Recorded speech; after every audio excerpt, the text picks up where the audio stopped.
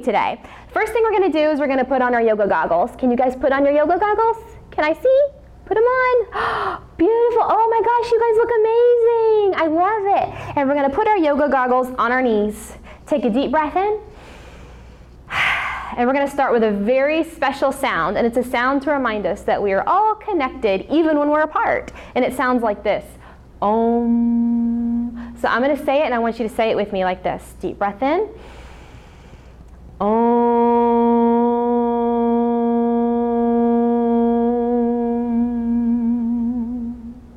What a beautiful sound. I can hear all of you guys. It's amazing. And I like to om before I meditate. And this is how I meditate. I say, peace begins with me. Can you do it with me? Peace begins with me. Can you whisper? Peace begins with me.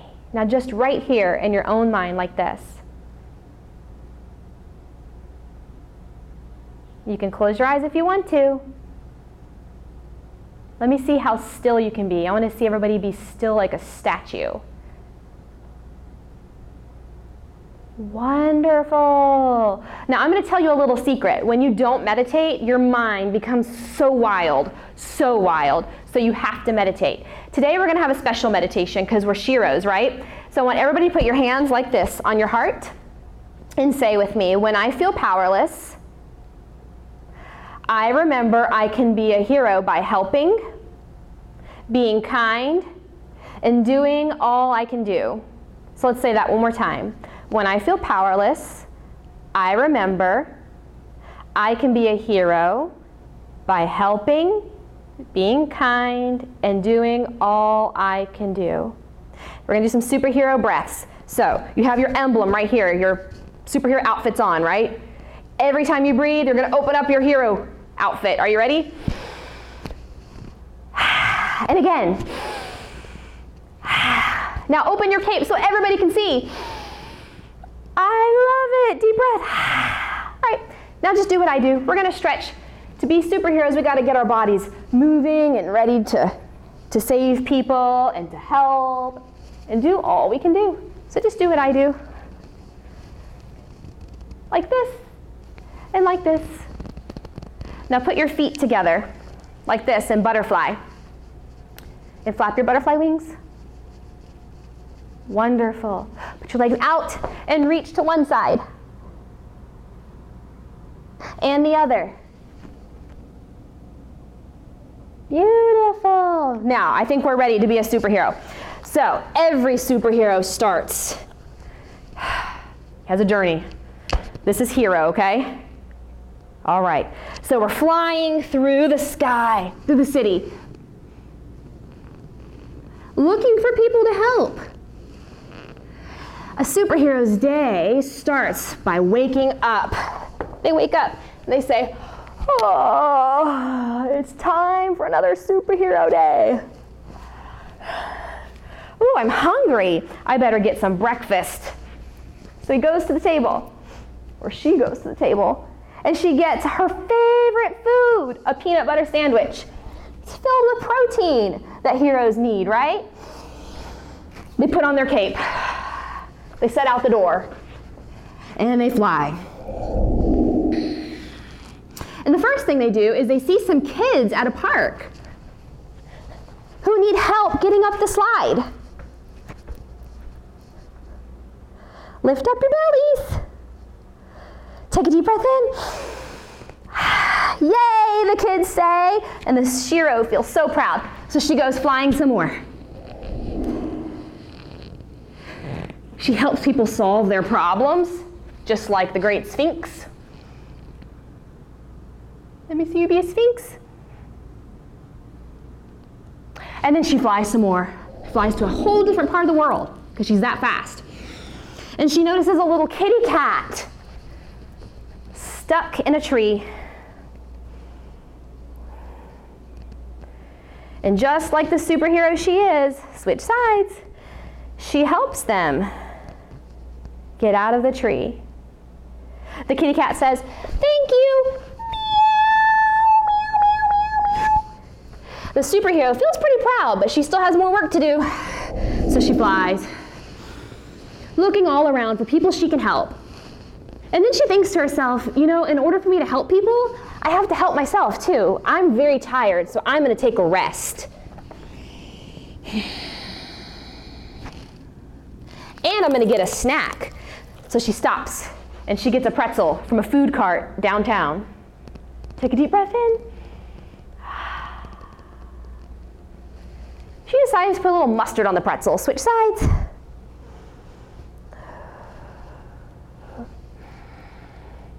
And she continues her journey to help people, flying through the city and the countryside. She helps people until the sun goes down and the moon comes up. And one thing she notices, she feels very powerful. So everybody watch what I do. She feels so powerful. Good job. Now switch sides. You got it. Good job. She decides, I need to rest. And so she does. She goes to bed, tucks herself in, and she feels pretty happy with herself. All right, stand back up. Jump all the way up. I'm going to turn to the side so you guys can see me, okay? I'm going to say something, and I want you to say it after me. Can you do that? All right. Namaste. Good job. Butterfly up. Butterfly down. Ragdoll. Ragdoll. Jump back. Plank pose. Downward dog. Upward dog. Downward woof. Upward ow. Downward dog. Jump forward. Ragdoll. Ragdoll. Butterfly up. Namaste. And namaste, it just means hi, it means hello. All right, we're gonna do it again. I wanna make sure everybody has on their mindful ears, their yoga goggles, and you repeat after me, okay? Namaste. Butterfly up. Butterfly down. Ragdoll. Ragdoll. Jump back. Plank pose. Downward dog. Upward dog. Downward whoop. Upward oh. Downward dog. Jump forward. Ragdoll. Ragdoll. Butterfly up. Namaste. One more time, and this time it's going to be different, so you better be paying attention. Namaste. Butterfly up. Butterfly down. Touch your toes. Touch your toes. Step back. Plank pose. Downward dog.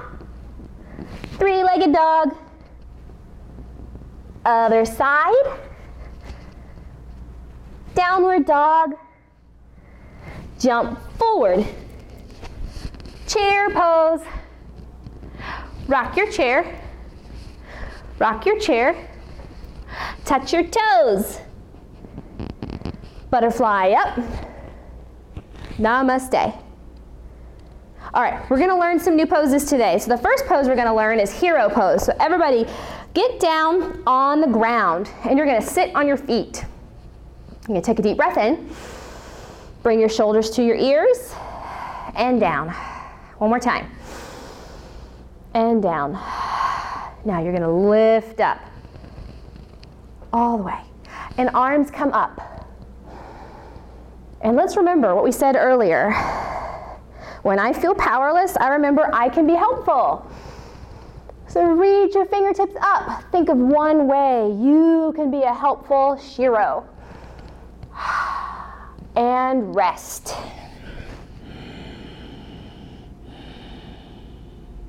Now everybody come onto your belly. We're gonna learn Supergirl pose. All right, so bring your hands like this in front of you. And when I say 1, 2, 3, you're gonna lift up. 1, 2, 3, lift your feet and your arms and fly. Now straighten your arms and go turbo speed. Beautiful. And rest. All right, very slowly. Come all the way up to a standing. We're gonna stand on top of a mountain. Deep breath in, and we're gonna practice our powerful pose. So our powerful pose, we grab one foot, take a deep breath, and we reach our foot out. Now, if you're near a wall, you can use a wall to help you, or a couch or chair. Deep breath. Say, I am powerful. Keep trying. If you fall, it's okay, because it takes practice. And then we'll do the other side. Deep breath in, and the other side. Keep trying. Deep breaths in. Beautiful. Stand tall. We're going to play a game called Yogi Says. When I say to do one of those 3 poses, you do them. If Yogi doesn't say, though, you don't do it. All right? Just like Simon says. Okay. Yogi says, be a hero. Yogi says, be Supergirl. Now take a rest. Good job. Yogi says, take a rest. Yogi says, hike a mountain.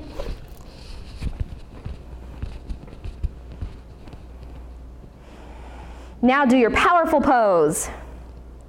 Good job listening, guys. Yogi says, do your powerful pose. Now switch sides. Yogi didn't say. Yogi says, switch sides.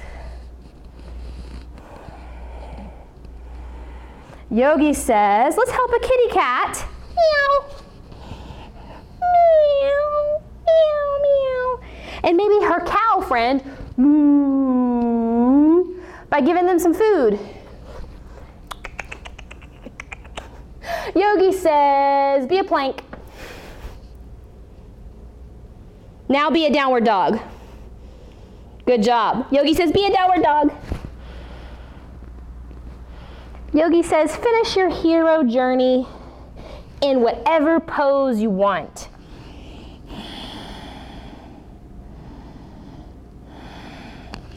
All right, friends, let's get ready for our story. So it's called Dex, the Heart of a Hero. Can you see? Okay, perfect. I'm going to sit more comfortably.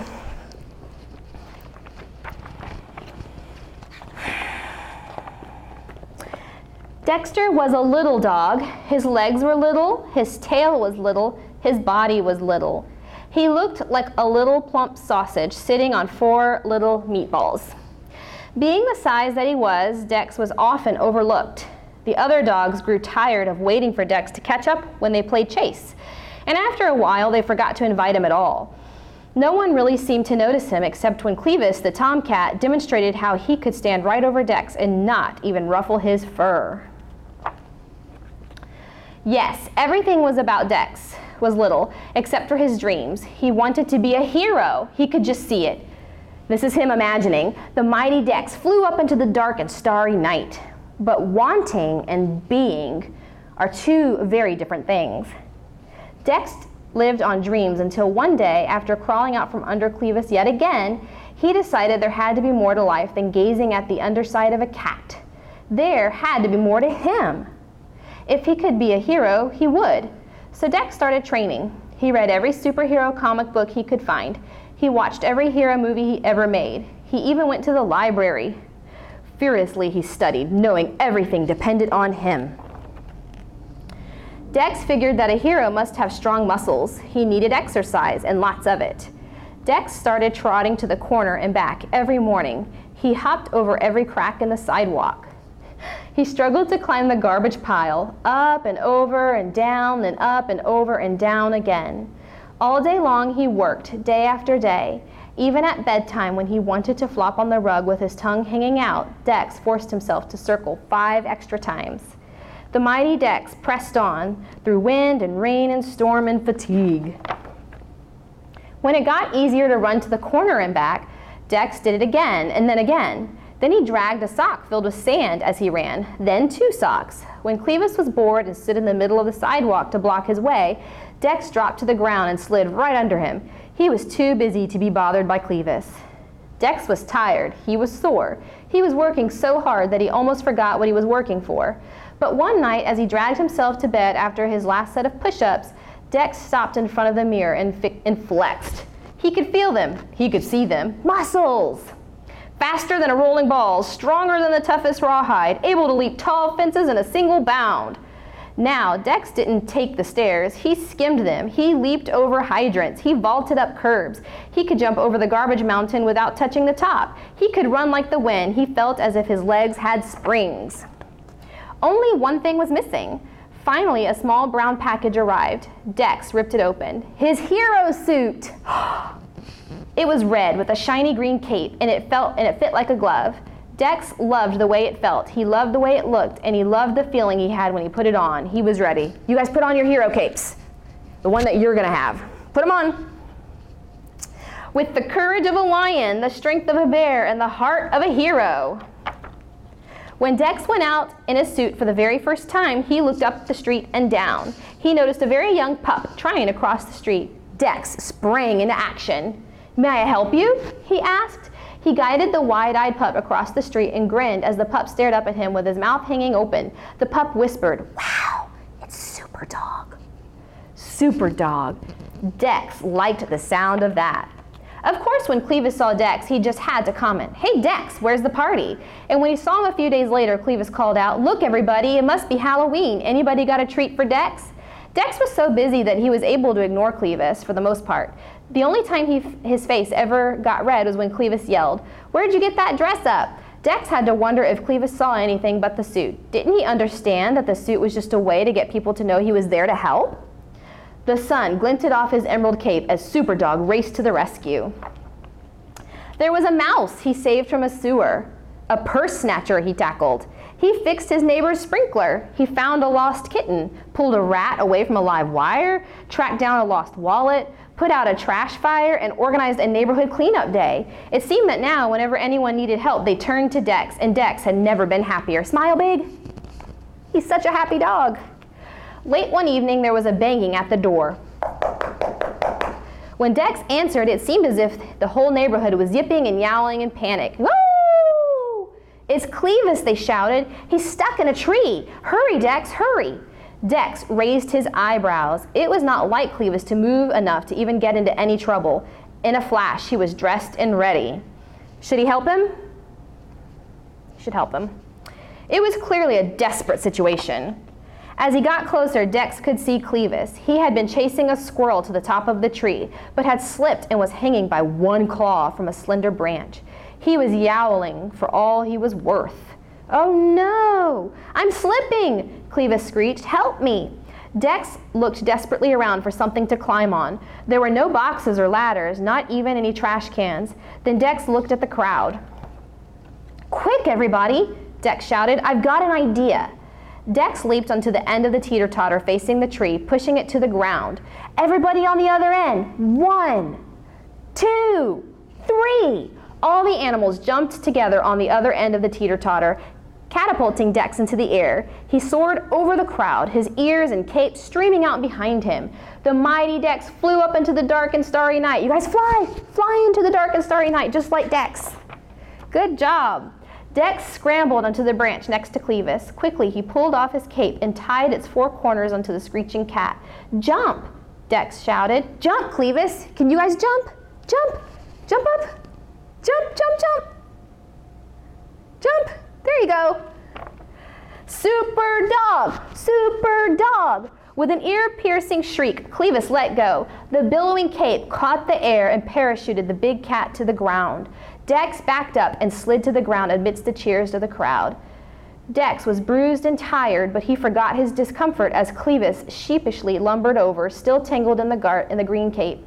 Thanks, Dex. You really are a hero. Super dog! Super dog! Dex didn't think he could feel any better, but he did, just a little, the next day when Clevis sidled up next to him and whispered, Say, Dex, could I be your partner? Dex looked the big tomcat up and down. It would take a lot of work to turn Clevis into a hero. He could hardly wait. Sure, said Dex with a grin. Sure. With twice the brains and triple the brawn, our heroes forge on, ever ready to lend a helping paw. All right, everybody. We're going to rest because every hero has to rest. So can I have everybody lay down? If you have a mat at home, lay on your mat. If not, that's okay. Just lay down where you are. Lay down. First thing we're going to do is we're going to put our hands on our belly. And we're going to feel our breath. So take a deep breath in. Feel your hands move away from your belly as you take a deep breath. And another one. One more. Now stretch one leg out and then the other. Stretch one arm out overhead and then the other. And stretch your fingers and your toes as far away from each other as you possibly can. And squeeze all your muscles, make them tight, tight, tight, tight, until they just fall down to the ground, very relaxed. Now, if you want to, close your eyes and think of your own superhero outfit. What would you wear? Now think of how you would help. Would you help animals, other people, everybody? Put on your cape and fly. Imagine and pretend to fly through the sky, helping others.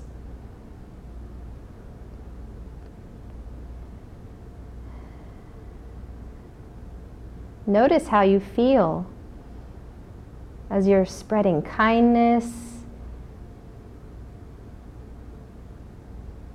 and sharing with others your gifts and your talents as a superhero.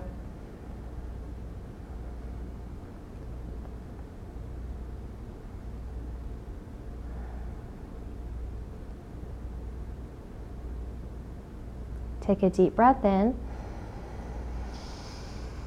and a deep breath out and say, when you're ready, turn on your side.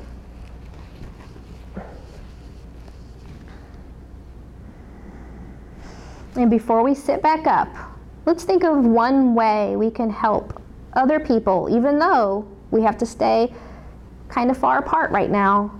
There are still so many ways we can help our own families and other people. Let's think of a way we can do that. And let's know that when we are helpful and kind, that is all being a superhero is.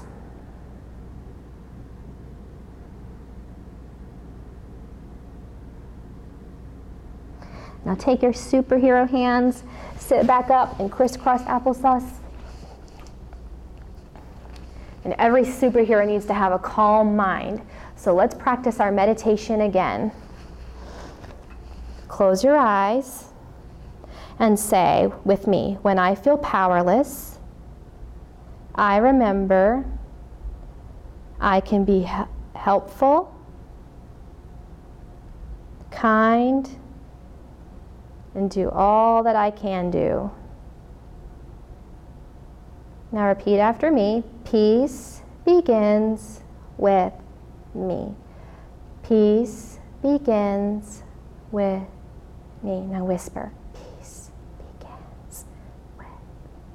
Now just your own mind. And I'm going to look and see who's being as still and quiet as a statue.